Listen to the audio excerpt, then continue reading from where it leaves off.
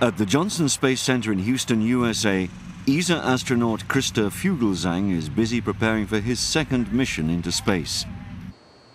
His rigorous training regime spans many different facilities, each designed to replicate conditions on board the International Space Station. This 53-year-old Swedish physicist has already visited the ISS for real. In December 2006, he spent 13 days in space on board the shuttle Discovery whilst it was attached to the station.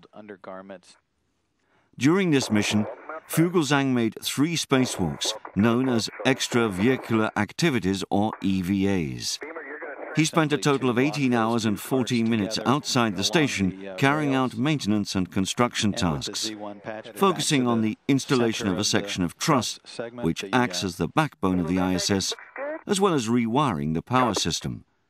A last-minute spacewalk was also added to retract a stubborn solar panel. In all, a picture-perfect mission, demonstrating the level of expertise that Christer hopes to reach again. Whatever I did was the first time. Now the challenge is to kind of think of new things which can create interest and show in more ways what it is to live and work and do experience in space. Back in Houston, Christer has had little time to appreciate the skyline of this Texan city, dotted with the oil refineries upon which its wealth has been built. Deep within the historical Johnson Space Center, Christer and his fellow astronauts busy themselves on the various simulators. They'll soon be launched on board the Space Shuttle Discovery for the 2-week STS-128 mission. These crucial last weeks conclude the years of training that they've undertaken to prepare for the task ahead. During his second flight into space, Christer Fuglesang is scheduled to carry out many scientific experiments and will again have the privilege of walking in space. He'll help to remove and replace different items, including an 800-kilogram ammonia tank, as well as making preparations for the installation of a new node for the station. As part of the mission, the Discovery shuttle will transport a piece of specialized kit called the Multipurpose Logistics Module, or MPLM, in its payload bay. This will carry science and storage racks to the station. In orbit, the MPLM will be transferred from the shuttle's cargo bay using a robotic arm and attached to the ISS. I will do 2 spacewalks, that's a plan at least. Something are completely new. We are bringing up a module temporary to the space station. It's actually built in Europe called Leonardo. It's a multi-purpose logistics module, and it will dock it to the space station while we're there. And I'm responsible for the docking mechanism, how we kind of open the hatches to it. And inside we have many tons of food, new experiments, things which the permanent crew in space station needs to live there, 6 people for permanent. And all this work to kind of get all those things from the Leonardo into the space station to the right places, that's my responsibility. So it's kind of, it's a challenge, and it's an interesting challenge. An astronaut's jobs are numerous and diverse and require hours of simulation on Earth using the different mock-ups installed in Houston. This ensures that they're well prepared when the time comes to carry out their work for real in weightless conditions.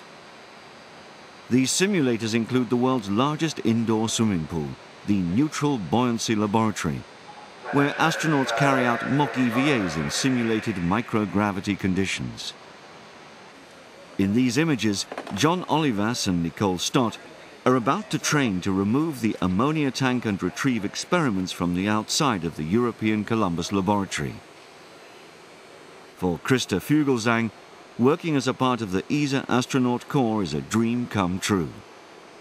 I always had in mind if there's ever a chance to go to space, I wanted to go to space. And suddenly there was a chance. There was in 1990, there was an ad in the newspaper, ESA's looking for astronauts. And so I said, well, I have to try. And I got it. During the mission, Christer will also be meeting up with another ESA astronaut, Frank de Winner from Belgium, who was launched from Baikonur on the 27th of May.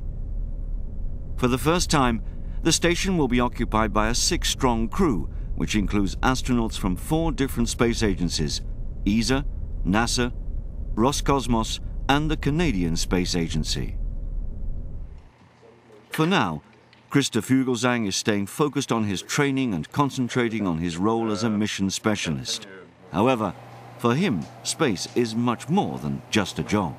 I've always been interested in space, and I just see in front of me how eventually humanity kind of moves out and just not only living on Earth, but on other bodies as well, and Mars, I guess, is the first time. But also, it's an adventure, and the big part of this, both adventure, the future for humankind. And finally, it's research. We do research up there, and my background, I'm a scientist. Christer Fuglesang's upcoming mission will once more demonstrate Europe's important role in human spaceflight and exploration. In addition to working alongside international partners in orbit, ESA is now using its Columbus laboratory permanently in space for science, technology and education, with major benefits for life on Earth.